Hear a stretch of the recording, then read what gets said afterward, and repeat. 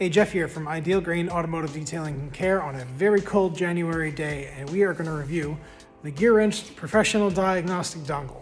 I had asked GearWrench if they could provide one to me because there are basically no independent reviews of this online.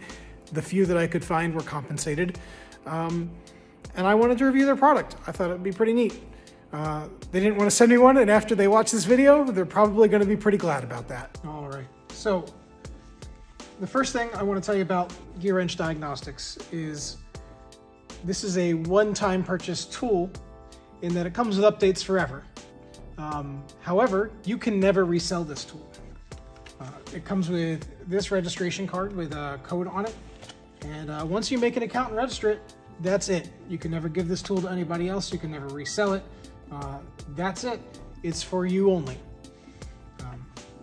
The first thing I found when I got it was I had to update a lot of different things, and it seems like there are some new updates available now. I'm going to not download them because the first thing was I had to do about half an hour of massive updates on my tablet here to make this work. Secondly, I don't know if this comes across in video well, but the app here, scaled on an iPad, looks pretty terrible. The icons are squished, the text is not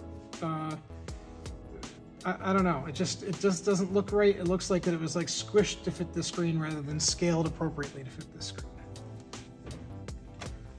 We'll go ahead and we'll get our dongle plugged into the OBD port in this vehicle. And we're gonna get to what I think is probably the worst part of this tool, to be honest, and that is the scan time.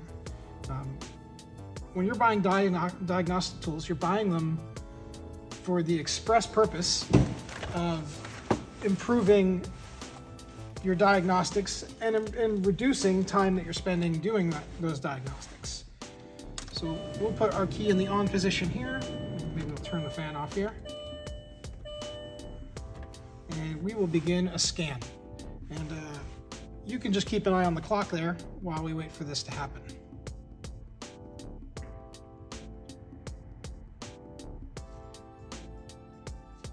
Now, what I'm going to tell you is it's going to sit here for a little while, and then it's going to pop up and say, hey, we couldn't find the VIN.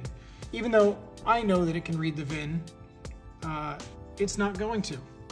So I'm going to have to get up and go find a VIN plate, probably up front there, and manually type it in after I've waited 2 minutes for it to ask me for the VIN.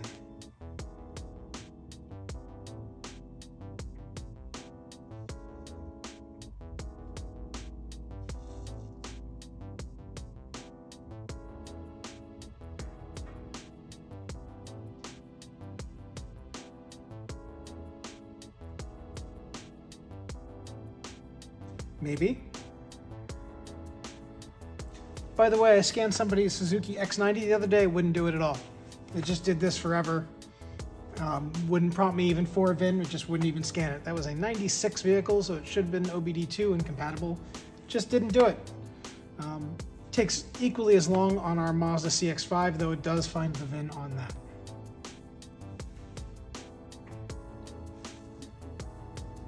Still waiting.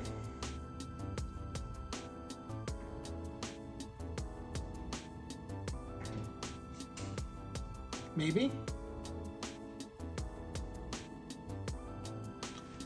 I'm not really even sure that I'm going to continue this video any further because this is my experience that I've had with the GearWrench. Oh, there we go, finally. VIN is not recognized. Please input it manually. Thankfully, it's saved in recent history because I've manually inputted it before. Okay. Now we're presented with VW or VW2 diagnostics. Which one is it? I don't know.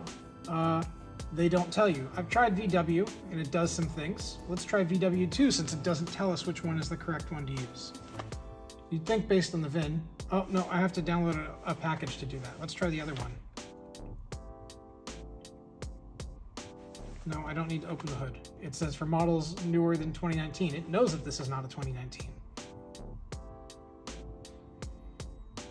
This is really my biggest gripe with this, is that it has no context.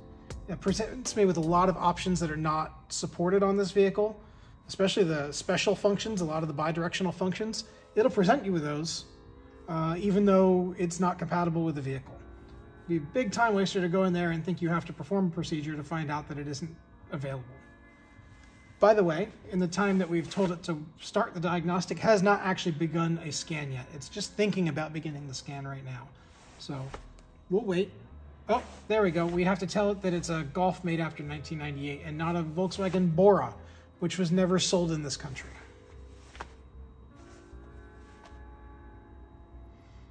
Okay, can fast scan after 2005. Well, it knows it's not a 2005. Why is it even offering me that? Full system diagnosis or automatic scan? Which do I pick? I assume automatic scan does the right thing. So we'll try that. Now we're actually beginning the scan. This is why I have a problem with this tool.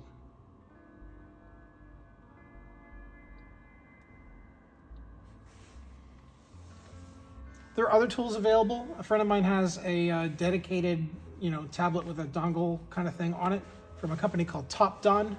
And they're about $300 to $350 and can do more controls.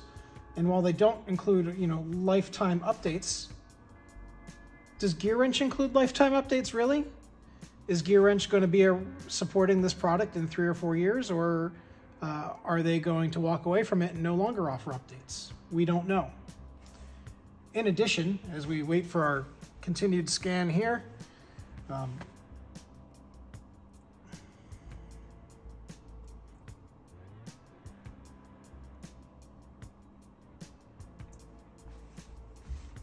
as we wait for our scan, this software and that dongle isn't actually made by GearWrench. It's made by a company called Xtool and licensed by GearWrench. I've looked at Xtool's website, and they just seem to be sort of shady, questionable import tools that make big promises, and the software looks exactly the same with some color differences. Overall, still not impressed. By the way, we're still scanning.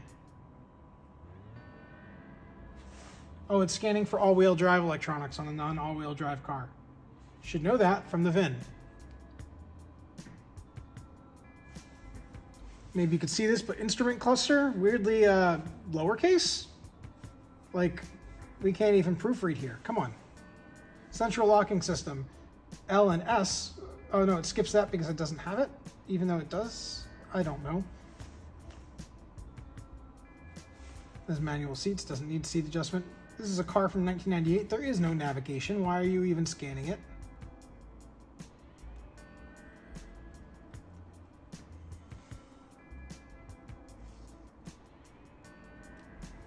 And I might add, this is throwing faults here. I can't actually click and see what any of these are until the full scan has completed.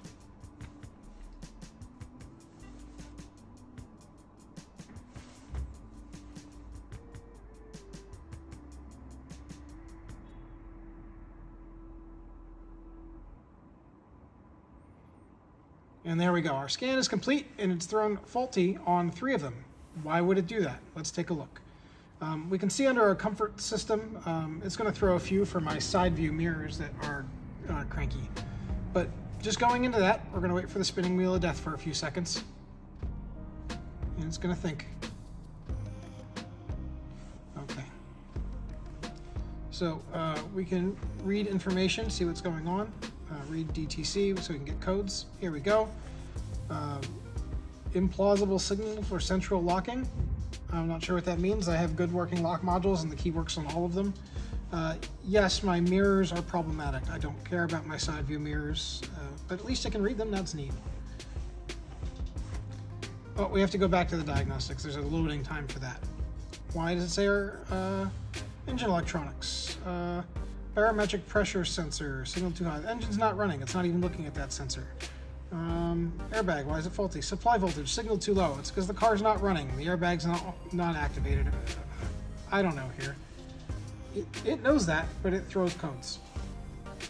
So we're going to exit the automatic scan, which is a risk because if we have to do it again, it's going to take all day. Going back, we still have to enter this again.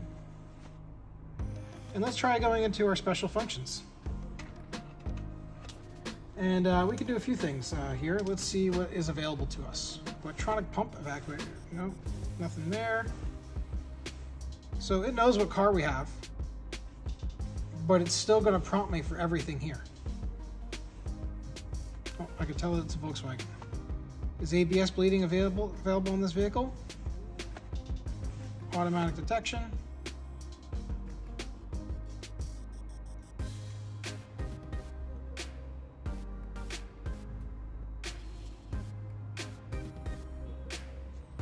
We'll wait. And wait. And wait.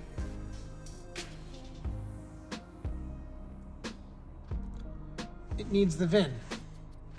Can't save it, grab it from the most recently views. Let me see if I have it saved here somewhere. There we go, saved it from the clipboard. Can I paste it?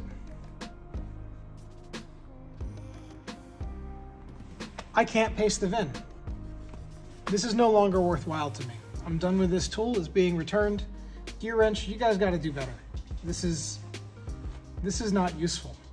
If you're a hobbyist, you can tolerate this, but for not a lot more money, you could buy some other import units that are much faster, that offer more functions, and don't have the GearWrench logo squished at the top of the screen. So in conclusion, buy something else.